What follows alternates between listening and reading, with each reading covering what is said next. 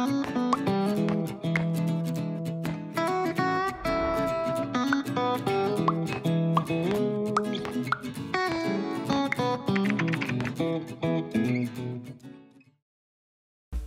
viewer and any sugar addicts who may be watching this video. Today I'm going to discuss the sugar content in this Canada Dry ginger ale soda beverage filled at 355 milliliters. This soda beverage accounts to a total of 140 calories and is based on a 2000 calorie diet. And as you can see highlighted here, this ginger ale soda has a total of 36 grams of sugar, where all of the sugar is entirely added.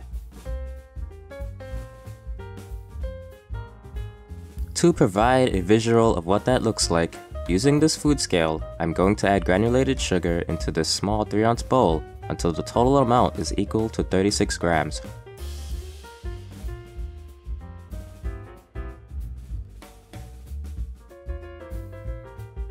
Here's what 36 grams of sugar looks like in the bowl up close.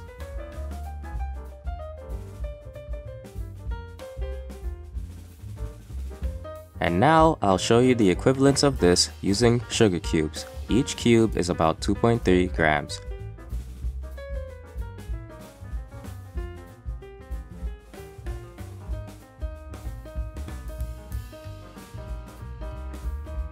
So, in conclusion, this Canada Dry ginger ale soda is loaded with around roughly 15 cubes of sugar.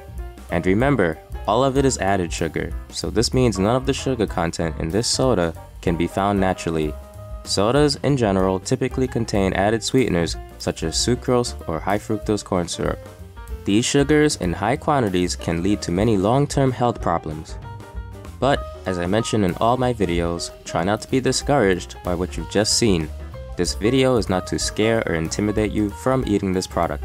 Instead, its purpose is to provide a visual on the potential amount of sugar someone can consume from eating too many sweets. After all, sugar can have many negative effects on our bodies if we overeat them, but it's okay to occasionally treat ourselves to a sugary snack every now and then, just as long as you consider doing it in moderation.